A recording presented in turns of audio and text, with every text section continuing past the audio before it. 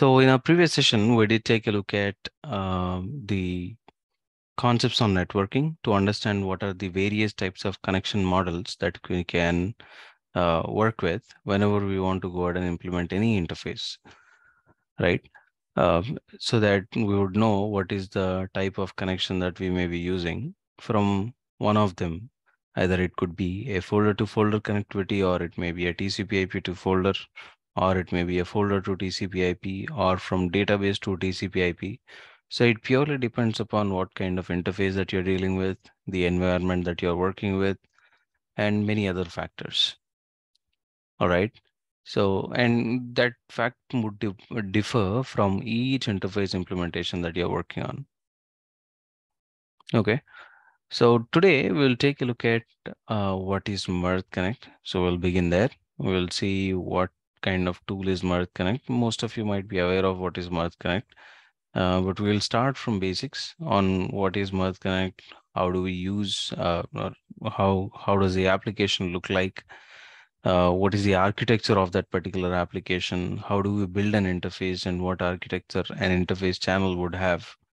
So these are the kind of things that we are going to take a look at least at the very high level to begin with. And then slowly we'll get deeper into what is channels architecture, what are the various channel patterns that we can create using Mirth Connect. And we'll also get deeper into how to build interfaces using various connection models through the course.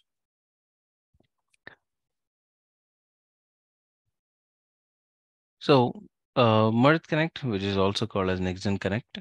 So this is the application that is used by most of the uh, hospitals or most of the pharmacies and also by the labs. So apparently, it is one of the integration engines out there in the market, along with other products like Rhapsody, CorePoint, Cloverleaf, Ensemble, and few of the other integration engines out there in the market. Out of top 3 or 5 integration engines, Mirth Connect is one of them. Okay, and it stands out from the rest of them for a fact that Mirth is a freeware and it is an open source software when compared to other integration engines like Rhapsody, Cloverleaf, or any other integration engine. All of them are paid products and there is no trial version as well. Okay. So Mirth is not like that. It is an open source. Anyone go ahead and install it and use it and deploy interfaces using this particular product into production. So that's a very big advantage for mid-scale or small-scale hospitals or clinics or labs who cannot afford buying an integration engine and maintaining it for a very long time. Okay, so for such cases, working directly with Mirth Connect is the best solution that these entities can have. So Mirth Connect is renamed to be NextGen Connect, and this happened back in 2016, I guess 2016 or 2014. I don't remember the exact year, but Mirth Connect was taken over or acquired by NextGen Connect, and since then it is called as NextGen Connect. Uh, Even if you look at the website and all, the name Mirth Connect still remains, and they have retained the name so that we can use the same name for the product. So being an integration engine, it is a middleware. It has to transact data from one system to another. So the main purpose of having an integration engine is receive the data from one system and then deliver the messages to another system. And as it kinds of acts as a moderator between two different entities, it also has the responsibility to transform the messages in case if something has to be transformed. Okay, so integration engine does that as well. So as this is a moderator between two different applications or two different entities, it has to support various data models. It should also support various connection models. So Mirth Connect supports most of the data models that we have there. So it supports HL7 version 2, version 3. You can transact HL7 messages of these two versions. It supports DICOM. It supports EDI. It supports XML, NCPDP, delimited text. So these are the various formats that it supports. It supports JSON, which is not here on the slide though. It also supports JSON. And then from connectors front or from the connection models front, you have TCP/IP, you have HTTP, file reader, file writer, and then you'll have JavaScript where you can write plain JavaScript code. You also have web services, databases. So these are the few of various types of connectors that Mirth can support. You can use any of these for your implementation. Okay. Next, we have something called as enterprise extensions. Now, Mirth is an organization, right? They have their own employees and they also need to have some sort of revenue streams, right? So there are a few features in Mirth Connect which are not provided with the freeware. Okay, a few important features which are needed for production systems. Okay, so how do we get them? You can purchase any one of the plans that Mirth Connect have. Mirth Connect basically has three plans called Silver, Gold, and Platinum. And if you can perform or purchase one of these plans, you'll become the customer licensed product owner. And then once you subscribe for any one of these three plans, you will get a 24/7 support from Mirth Connect. And also you will get the products, you'll get these connectors, SSL manager or role-based access control. So any one of these connectors will be available to you as plugin, which you can install within Mirth Connect. Okay, so then you would be called as enterprise client for them, and there will be a continuous support from them in case if you have any issues. So what are these plugins? So SSL Manager is a plugin which will help you to go ahead and bind a web service or a REST service that you are working with and make sure that it is bound to an SSL certificate. So that is called SSL Manager. So SSL Manager is really, really important if you're working with HL7 REST APIs or web services. Then you have something called as role-based access control. So in Mirth Connect, anyone who logs in is an administrator. He has access to everything and anything within Mirth Connect application. So that is something that we may want to control, but again, that role-based access control mechanism is a product that is provided as a plugin, and whoever has purchased their plan will only get it. Okay. Similarly, there are many more plugins. I think there are 10 plus plugins that you can make use of within Mirth Connect. Okay. So so those plugins will be given to only clients who pay for the support. Next, let us take a look at Mirth Connect Administrator. So when you log into Mirth Connect Administrator for the first time, you will see whatever is presented on the right-hand side of this screen. So we can see that we have list of channels. Each channel has their own name. Okay. And you can use all of these channels to go ahead and transact data from one system to another. So when I say channel, I am referring to one single channel. Okay. Meaning one single interface, which can go ahead and receive the data, perform transformations, and send the data to the certain or required destination. All right. So there will be many different interfaces within your Mirth Connect. As you can see in this screenshot, we have 23 deployed channels, which means there are 23 interfaces that are running actively. Okay. So whenever I am referring to channel, keep in mind that we are talking about one interface. So within a channel, you have four components: source, filters, transformers, and destination. Okay. Source will be configured to receive the data into the inbound system, into or receive inbound data into the information, into the system.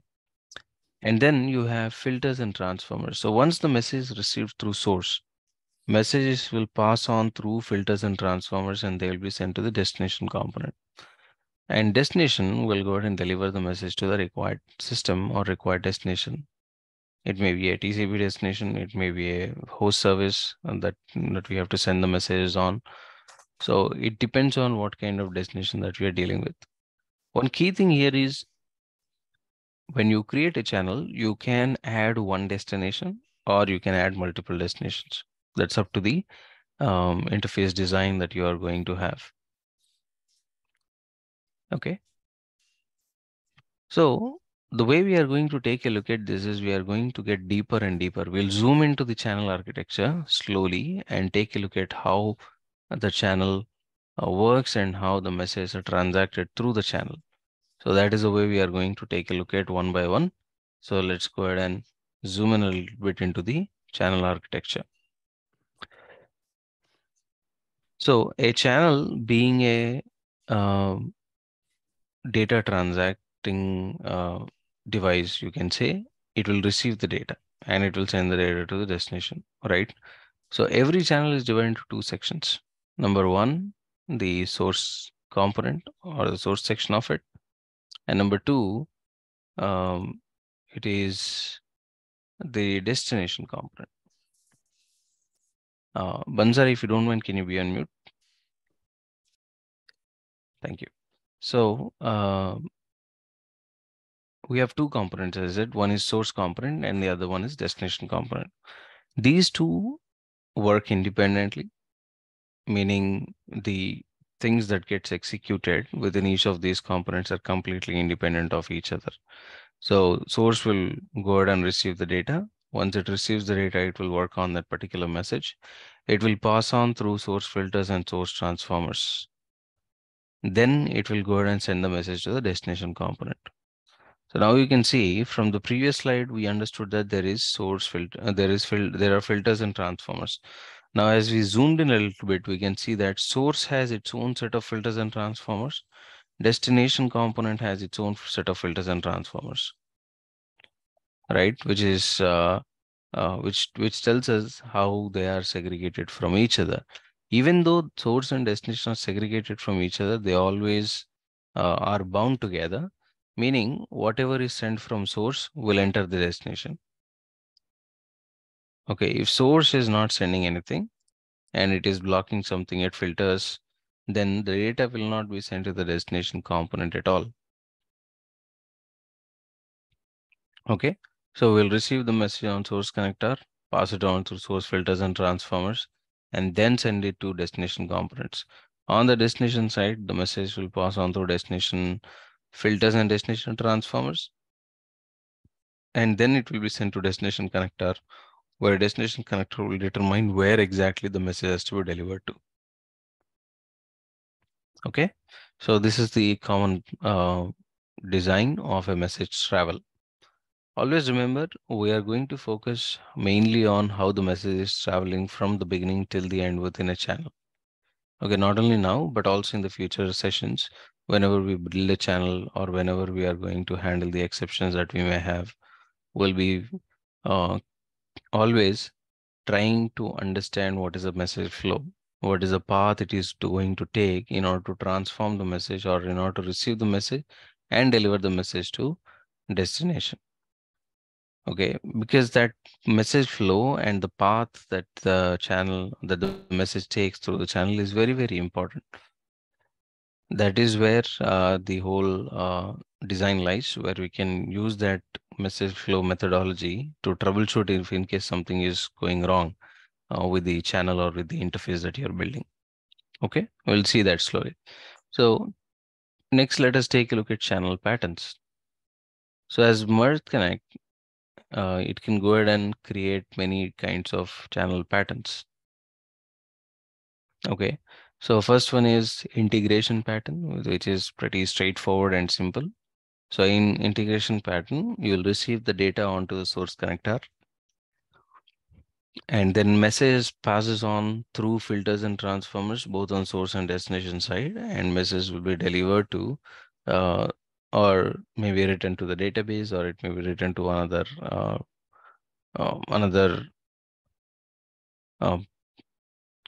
another channel, which falls under chaining. But it may be any destination database, or it may be any destination folder, or it may be any destination TCP/IP. Apparently, the channel will have a straightforward architecture. You will send the message to source through source filters, transformers, destinations, and destination will deliver the message to any one of these destinations. Next, you have broadcast model. So in broadcast model, message will be sent through source filters, source, and then source filters, and then source transformers. After completing source, the default behavior of Mirth Connect is to duplicate all the messages to all the destinations that it has. That is the default nature of Mirth Connect channel, or default behavior of Mirth Connect channels, you can say. Okay. So as you can see in the screen, we received the message onto source, and then it passed on to source filters and source transformers. And then it has been duplicated to all the three destinations that it has. Now we can compare this to an example where, let's say you have one PM system and there are different EHR systems in different locations. Let's say we have three different locations. PM system is centralized, meaning all the three locations are using that one single PM system. Rest of them are using um, um, you can say that rest of them are using their own individual EHR systems. All right. So when a patient gets registered in the PM system, as it is centralized, it should go ahead and send the message to all the three different EHRs, so that three different EHRs should have that patient record. So what we'll do on the source side, we are going to configure, or we are going to send the PM side of it, so that PM, as soon as the patient gets registered, it will send the message to the channel. Then the message will travel through source filters, source transformers. Immediately, it will be duplicated to all the three destinations. All the three will have their own different EHR systems. And then they will deliver the message to each of the individual EHR systems. Okay, so that's how we'll go ahead and use broadcast model. So Mirth Connect, as I said, by default, it will go ahead and duplicate all the messages to all the three different destinations it has. Okay, if it has 10 destinations, it will deliver the message to all the 10 destinations. So it purely depends upon how many number of destinations you have. All right. The next model that you have is a router model. So as the name itself suggests, this model will help us to route the message appropriately to certain destination. So what happens in this case is you'll have the source side of the channel. Now here I did not go ahead and show up in this window the source side filters and transformers. Just assume that we are having source filters and transformers are done, and then messages are duplicated to all three different destinations. Okay.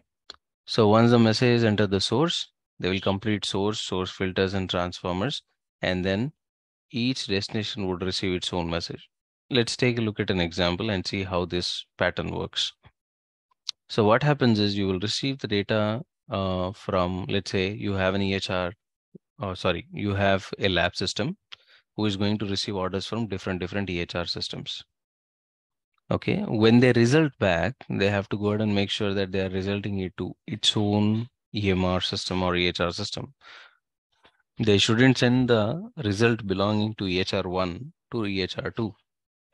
So lab will go ahead and keep sending all the results to this source component. All right.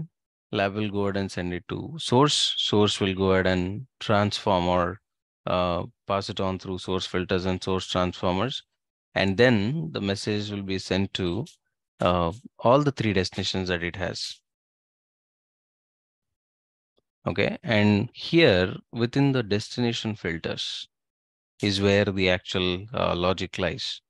So what is present in this destination filter is a logic which says if the message belongs to EHR1, then go ahead and send the message further. If it doesn't belong to EHR1, then go ahead and filter the message. So how do you adjust that? There will be some sort of flag within the message which will tell you whether that particular HL7 message belongs to EHR1 or not. Okay. So based on that, we'll go ahead and determine whether it should pass on further or get filtered or blocked here itself.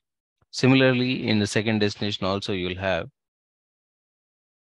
destination filter, which says EHR2, whether the message belongs to EHR2. If it belongs to EHR2, then pass on. If not, then go ahead and block the message here itself. Similarly on destination 3 as well.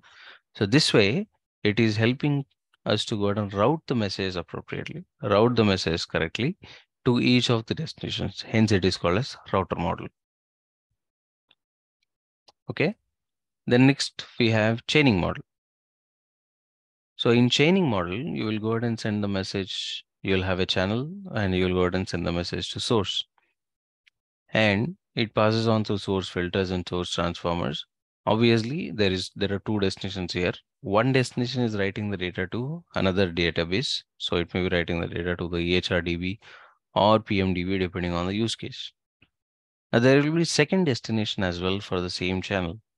And this second destination is going to write the data to another channel which is present in the same Mirth Connect instance. Okay, so we are talking about two channels here. This is channel number 1. This is channel number 2.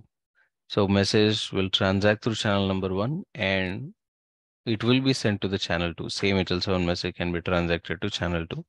Channel 2 will go ahead and have again filters, transformers, and then destinations, and it will go ahead and write the destination, write the data to certain destination. Let's take an example. Let's say that we are receiving results on this particular channel. So as soon as we receive the results, we want to go ahead and write the results to the EHR database. Along with that, we want to generate PDF files for that result. So what you can do, you can receive the message, one destination to write the data to EHR, second destination to send the message to another channel, which is designed to go ahead and generate PDF files. Okay, so it will go ahead and send the message to source of the second channel, and it will send the message to send the message or transform the message through filters, transformers, and then finally the destinations, which is actually going to generate the PDF files for us. Okay, so this is the fourth connection model or fourth pattern that you may be seeing. Are we restricted to go ahead and use this models or use these patterns? No, not at all. This will give us a fair idea of how you can go ahead and design the channel. So do we need to know how to design the channel from the beginning itself? So that is also the answer for that is also no, because we are beginning with Mirth Connect. We are beginners in learning Mirth Connect, right? So experts who are already have experience with integration implementations or interface building, they will get to know or they will come up with better ideas of which kind of model that you have to go with, how to design channels, whether we have to go with router model or whether we have to create a chaining model or whether we have to create an integration model. Or do we need to combine one or two scenarios and then build a channel, build an interface for single lab partner or single destination system? Or so all of these things comes with experience, how to build a certain pattern, which pattern to choose with. All right. So we are not expecting everyone to go ahead and begin just like that, where you can go ahead and start designing the channels. But what we are going to do in our training is we are going to start with integration model. We'll build channels with the simple type, and then we'll go ahead and slowly um, increase the complication by connecting to the database, getting data from database, and then constructing HL7 messages from the database that we are connected to. And we'll also do the vice versa of it, where we receive the HL7 messages, how to interpret the data from HL7 message and write the data to the database. Okay. So any questions so far?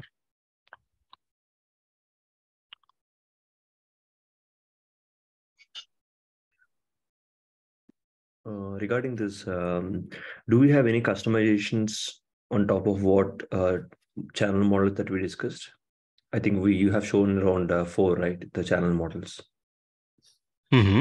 Customizations in terms of the pattern or in terms of transforming the message? In terms of patterns.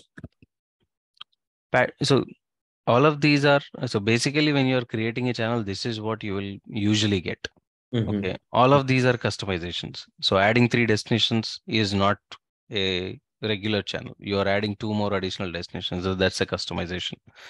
Once you add destinations, if you want to add filters on top of that and make it a routing model, then that's another layer of customization you are adding up on top of having destinations. So these patterns are basically modifications of the standard channel architecture that we have. Okay, but they may have a number of changes, right? Example, there might be a scenario where I might need to apply some filters at the source level. Right. Yeah. Mhm. Okay. Then, and one more question, like, so all of this seems to be fire and forget model, right? None of them seems to be like two-way. I mean, if you broadly categorize the APIs or the interfaces, one I could recall is like fire and forget model. Maybe the source triggers a request and forget about the response, and the activity is done. The second one is request response pattern, where source would be sending the request and waiting for the response to come from the target. So all of this seems to be like model one, the fire and forget model. So do we have any scenarios in the channel patterns where there is request and reply pattern as well? Every so that falls in the network category. So being a moderator, it has to go out and receive the data and send the message to destination. When Mhm. it receives the data, it will definitely send out an acknowledgement. Okay. Okay, and when it delivers a message to certain destination, expects an acknowledgement. So it's not fire and forget model. The all the integrations that you see in HL7 messaging, 90% of them will expect a reply in the form of an acknowledgement to know that whether the message is delivered successfully to the destination or not. Okay. Sure. So this is all at bidirectional arrows then. Can we take that way? No, Meaning, we are just looking at the channel here. We haven't included the end entities that are actually going to send the messages. Now, in case of writing the data to the database, you don't need an acknowledgement back. But okay. when you're writing the data or sending the data to a networking system through TCP/IP or not SFTP, either through TCP/IP or if you're calling an HTTP service, then obviously you would expect a response back because you want to know what happened to the request that you are making, right? So it depends on the connection model as well, whether you have to expect a reply back or not. Okay. Sure. Thank you. Yep.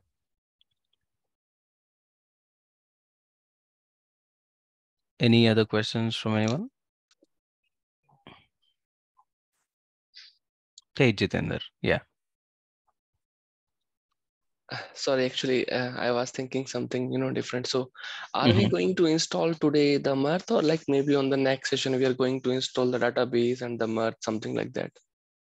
I'll tell you the installation process. It is pretty quick and easy, but I'll tell you a few couple of things that you have to keep in mind while Mhm. installing SQL Server, which is one of the things that we need for implementing interfaces. And I do have a question regarding the older lectures. So, is it Hmm. like, in the MSH segment, we have, encoding character. Hmm. So the length is 5. So that encoding character I used to, so on the HL7 message, it's look like, there is a tilde and then and sign. So is it that fix that everybody is using, that the encoding character, the same thing, same Hmm. what Same you called it? characters, Yeah, same same characters, characters. Yes, right? yes, yeah. So HL7 defined those encoding characters. Okay. Mhm. Along with that, they have also defined the position of each of those encoding characters, Oh, okay. right? So it is recommended that you use those characters so that everyone in the world is using that and you are not drifted away from the actual standard characters that we are using.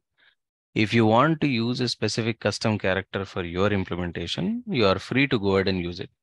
But at the same time, if you're doing so, then you have to make tweaks in the integration engine to recognize that as a control character and understand, let's say that you are using star instead of tilde for your repetition. Okay, you can go ahead and replace that in MSH2, saying that I am not using tilde but a star. Instead of the position of tilde, you are going to put a star there. And throughout the HL7 message, you will use star instead of tilde to indicate a repetition of certain field, right? You can do that if you want to, but apparently people don't do that because integration engines and all of them are designed to use the standards that are provided by HL7 message. Yeah, I was just curious, that's why I Yes, asked. yes, you can Yeah, do that. You yeah. can change if you want. Thank you. No restriction there.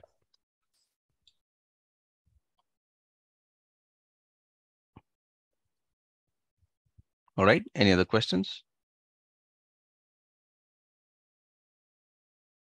Okay.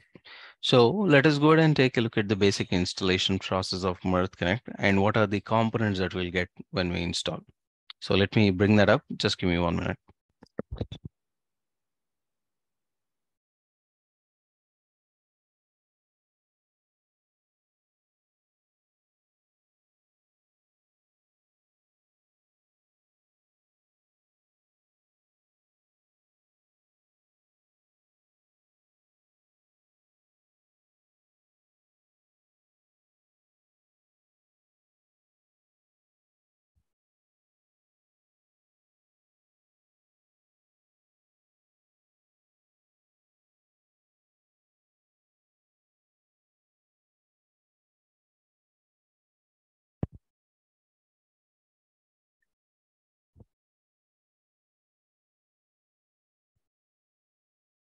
All right. So if you want to install Mirth Connect, just go to Google and type download Mirth Connect.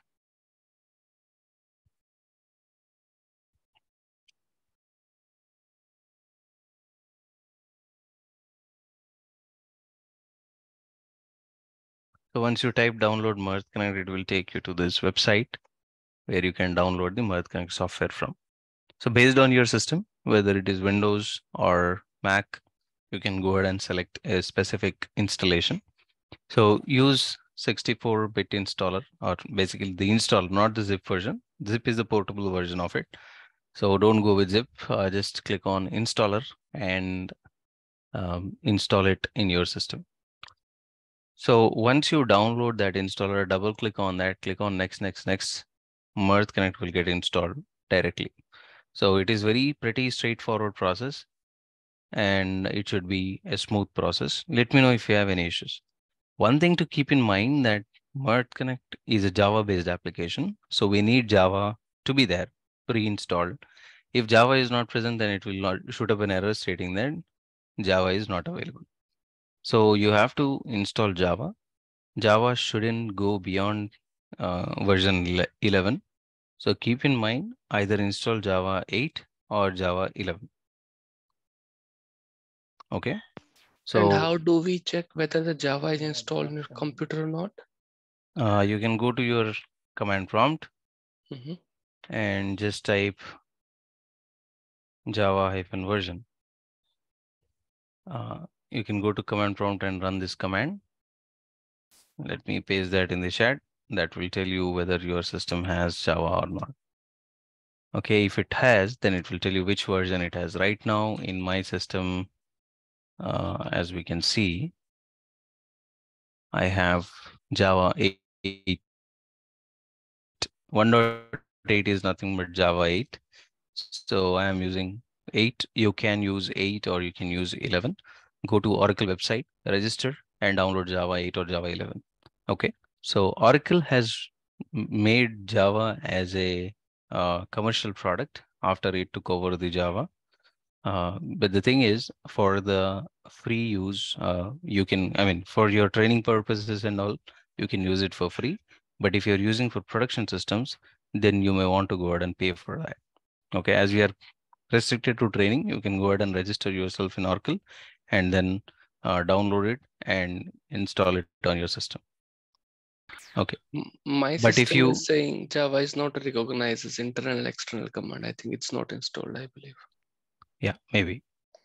So you can go ahead and install Java and then proceed with installing Mirth Connect.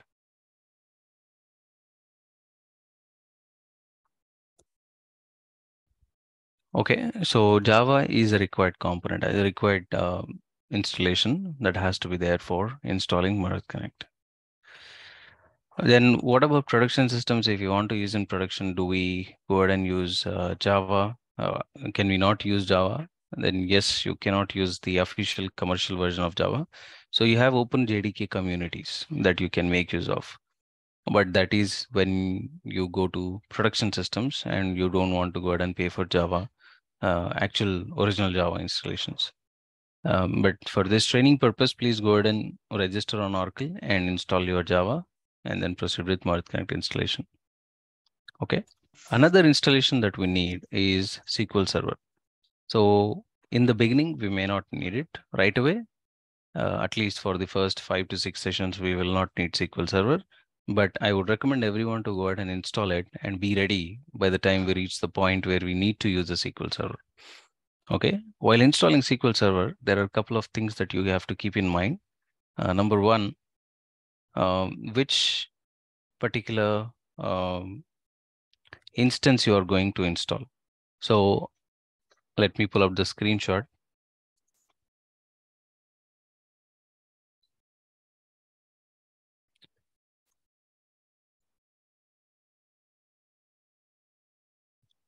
So during your installation of SQL Server maybe 2016 or 2019, anything that you want to go with, go ahead and install SQL Server Express Edition, which is free of cost. Okay, that is not a paid version of SQL. So install SQL Server Express Edition. And while you install SQL Server Express Edition, it will ask you to go ahead and at one point, you can see that we have the header here which says instance configuration. So don't use named instance, go ahead and use default instance. That will help us to go ahead and connect to the actual default instance by default. Or else if you're creating a named instance, it will become a little bit difficult for us to connect. And as we know, we have 15, 16 people. So I would recommend go ahead and using a default instance as well, default instance itself. Next, once you connect to default instance, there is another step which we have to keep in mind, which is nothing but database configuration. Okay, here also you can see we have database configuration. That is one of the steps while you are installing after instance selection. During the database installation, you have two modes, authentication modes. One Windows authentication mode, another one is mixed mode. So please choose mixed mode of authentication and provide a password here. And make a note of that password. Okay, keep that in mind. So do these two things while installing SQL Server so that we don't end up in trying to troubleshoot what has to be done, why SQL Server is not connecting and all. Okay, just get ready with that. And if you are new to SQL Server, we have 5-6 sessions more to reach that point where we start using SQL Server. So I would recommend go ahead and using some commands, write some commands like select commands, update commands, and some joins. These are the three topics that we will need. One is writing select commands. Second is updating certain data in the database table commands. And then third one is writing and understanding joins. Okay, so these are three topics that we will need at least at the base level. Now, let us go ahead and take a look into what are the components that you will get when you are installing Mirth Connect. Okay, whenever you install Mirth Connect using this installation, you will get three components. Number one, Mirth Connect follows client-server architecture.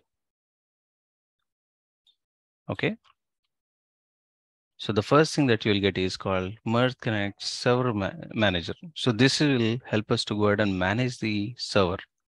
So when I click on that Mirth Connect Server Manager, it will actually pop out or show up an icon in the system tray. You are not seeing that because I am not on the main screen. Let me quickly show that to you.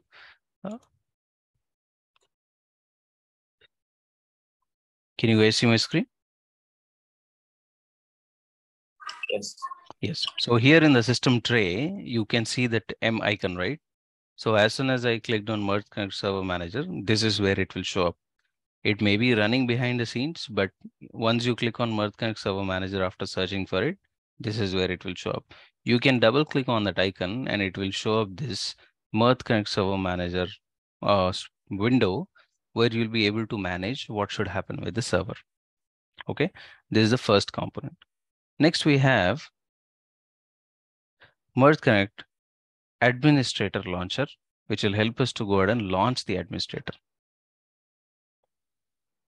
Okay, so this is called as Mirth Connect Administrator Launcher. This is another component that we will get when you install Mirth Connect. And after installing Mirth Connect successfully, you will be able to launch the application using the launcher, and that is called as Mirth Connect Administrator. Either you can do this using Mirth Connect Administrator Launcher, or you can click on this administrator button that you have, which will actually help you to go ahead and launch the application. So that process is in progress. Let's go ahead and wait for just a few seconds.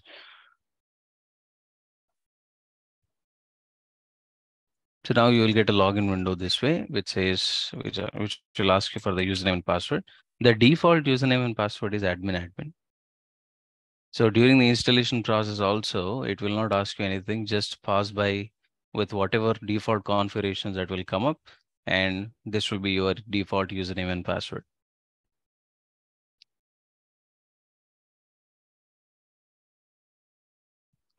Okay, now this is our Mirth Connect administrator window. So whenever you are installing any Mirth Connect, you will get these two components, Mirth Connect Server Manager and Mirth Connect Administrator. So this is called as server related. This is the window which will help us to manage the server related things. This is the client, which is actually connecting to the server and running the channels that you are seeing here, or running the interfaces. All the configurations that you have, creation of new interfaces, managing those interfaces, seeing what messages passed on through the interfaces, everything will be done in this Mirth Connect Administrator client.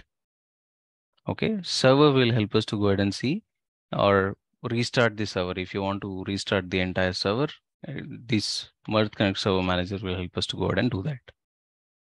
Okay, Administrator Launcher is just an additional tool that we have, which will help us to go ahead and connect to multiple clients if you want to. So we'll talk about Administrator Launcher at later point of time when we actually talk about multiple instances of, or you have multiple servers that you have to connect to. Okay, but you are going to get all the three components when you install Mirth Connect. You will get all the three of them. And just open Administrator Launcher and click on Launch. It will launch the administrator window for you. Okay, so we'll conclude today's session here. You people go ahead and install Mirth Connect in your systems and make sure that you are ready by tomorrow. What we are going to do tomorrow is we'll take a look at what are the options that we have in Mirth Connect Server Manager, understand each one of these tabs, and then we will get a deeper look at Mirth Connect Administrator itself. We'll have an application tour to understand what are the various options that we have. What are these things that we are seeing? What are channels? What are the different statuses that we have? What is rev here? What does it mean when you look at these numbers? And what does server log say? So we have a lot of questions that we can answer from this dashboard window. Similarly, we will also take a channels. We'll take a look at channels window to determine what all channels we have. As you can see, there are many channels in my system. So what is the view that we have? What is the statuses? What does the status say? So there are many things that we have to understand even before we jump on to create a new channel. So navigating through the application is the preface. So we are going to take a look at that. And then we will jump on to creating channels slowly, and step by step, we will go ahead and start building an interface. Okay. So I'll open up for questions. Any questions from anyone? Dixon, this is Jagdish. Can you show me how to launch the Mirth Connect server? I missed it. Yeah, you can just type Mirth Connect after installing. You'll get to this, get this option called Mirth Connect Server Manager. So once you click on that, it will show up the Server Manager in this system tray. Thank you. And Dixon, so when I'm trying to install Java, it's asking for 64 compressed and the installer and MSI installer. So which one do we have to go? Is it for MSI MSI. install? Yes, yes, you can go with MSI. Okay.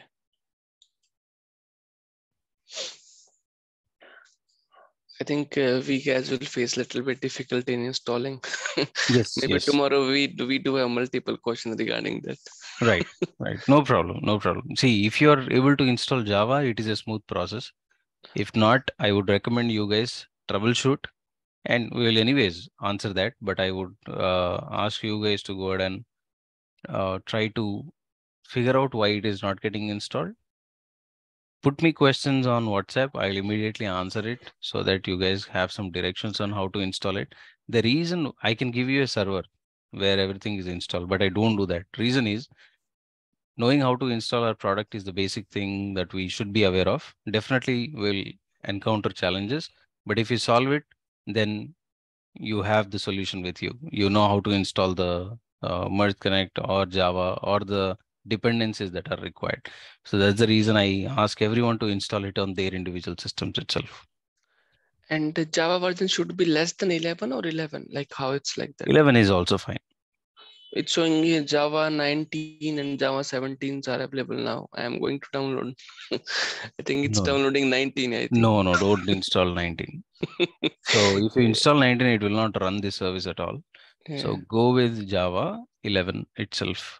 You will have somewhere you will have archived folder which will show you all the list of old Java versions that are available.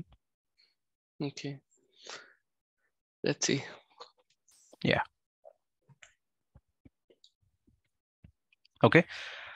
All right, guys. So if you do not have any questions, we'll conclude today's session here. We'll connect tomorrow morning. Take a look at our journey towards Mirth Connect. Thanks, everyone. One question. Hey, Jagadish.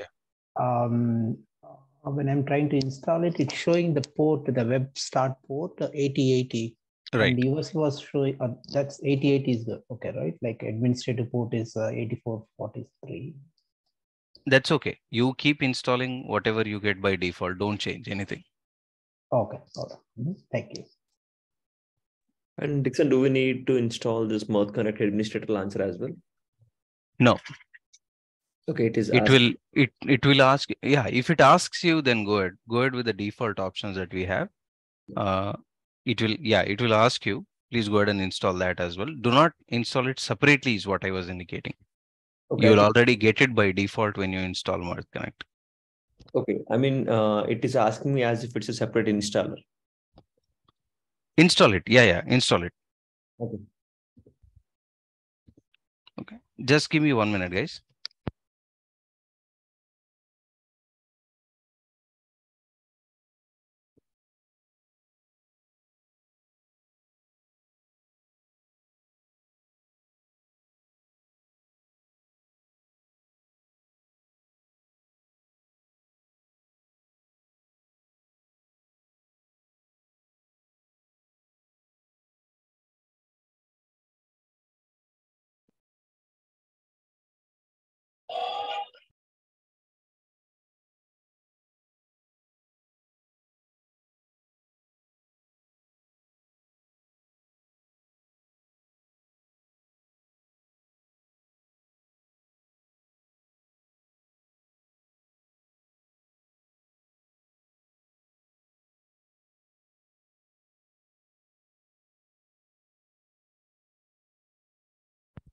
Hey guys, sorry about that. Yeah, Kiran, you had a question. Yeah, I was asking, it came as a separate wizard and installer. Can we install that? I think you answered my question that we can. Yes. The reason why I was saying that is you will also have, in case if you don't install at that point, you may have to install it separately by installing it separately. So in the same download website that I have shared with you, there is another header which says administrator launcher.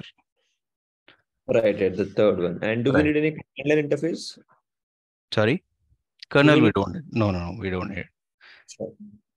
That is for Linux systems. Hey Dixon, so when I'm trying to install Java, it's saying Java SE development kit. Is it a development kit or like something?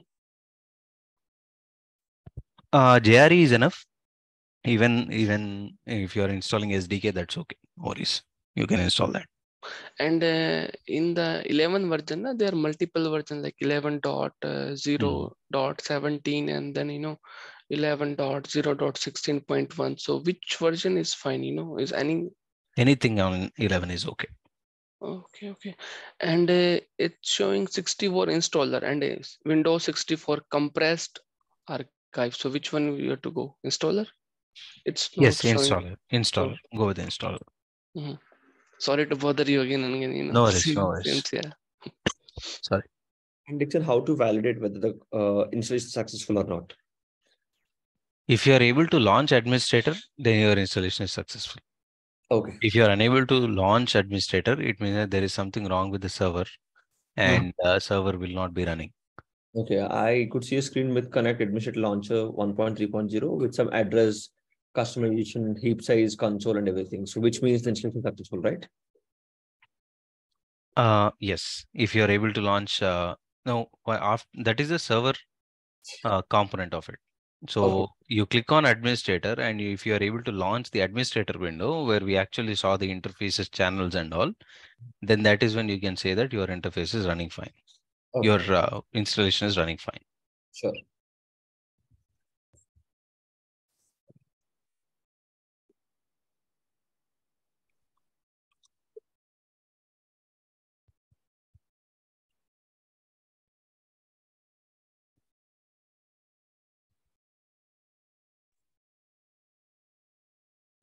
All right.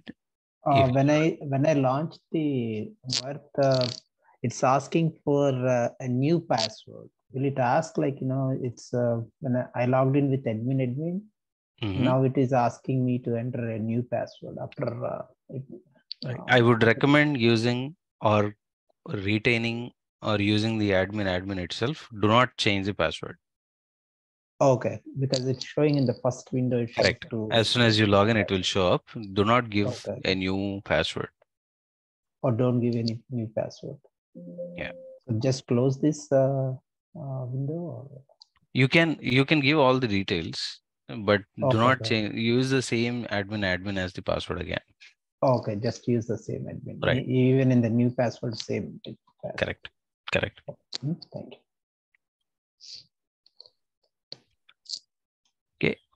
All right. We'll go ahead and conclude today's session here. Thanks, everyone. Enjoy your day. We'll catch up tomorrow.